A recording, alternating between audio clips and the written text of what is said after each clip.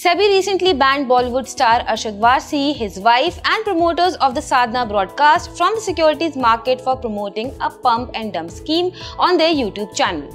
So what exactly is a pump and dump scheme? A pump and dump scheme is a stock manipulation scheme through which the price of a stock can be pumped or boosted by spreading false information regarding the stock. The fraudsters who carry out such schemes generally have an established position in the company's stock. After the pump, these fraudsters dump their own stock by selling stocks at inflated prices. Once the stock pumping is stopped, the stock price typically falls and investors lose their money. Sebi noted that Arshad Warsi made a profit of 29.43 lakh rupees and his wife earned a profit of 37.56 lakh rupees. Sebi's order came after complaints alleged that misleading YouTube videos with false content about the company were uploaded to lure investors.